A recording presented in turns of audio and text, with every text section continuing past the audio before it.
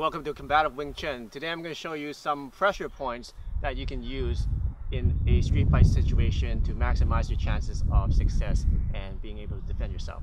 So we're talking about pressure points that are the most vulnerable. There are some pressure points that don't really work.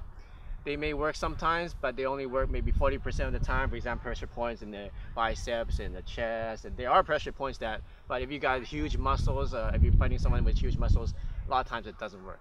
Okay, so the pressure points I'm talking about are the ones that have the highest chance of success. So here are a few of them.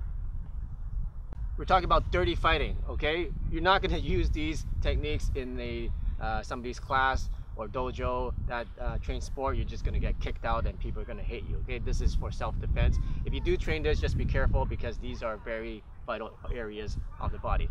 First of all, first one is the eyes. How do you strike them? Fingertips, okay? You can strike them with your thumb, eye gouge like this, or fingertips. That's the first area of attack of pressure point. Second one is the throat. There are two areas here, the carotid arteries. Any kind of attack, you can attack with your fingers once again, like this.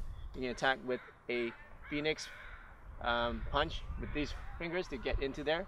Or you can attack with the C-clamp. Once again, the C-clamp can be either used to grip into the air pipe, or you can use it as just a strike into the air pipe. It also causes a lot of pain and a lot of damage. Just strike it with the C-claw.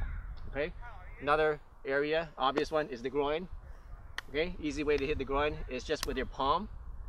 Okay, sometimes people will hit with the back of the fist like this, and you kind of whip it upwards. Guys, you probably know that the most painful one is just a flick, right? So use that. Use the flick.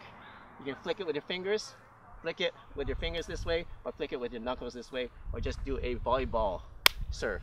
Okay, those work very well. Knees work very well. Okay, so those are some very vital points that even big tough guys are vulnerable to. Hey, so those are 3 real-world pressure points. I'm sorry to disappoint you. I'm not going to show you 5 places I can press in a sequence to make the guy go paralyzed like in the movies. All right, it doesn't happen in real life. So these are real-life pressure points you can use: the eyes, the throat, and the groin. In real-life situations against bigger, stronger, and more aggressive attackers, they work with the highest chance of success. So I hope you enjoyed this video. Make sure to subscribe to this channel for more self-defense tips. We'll see you soon in the next video.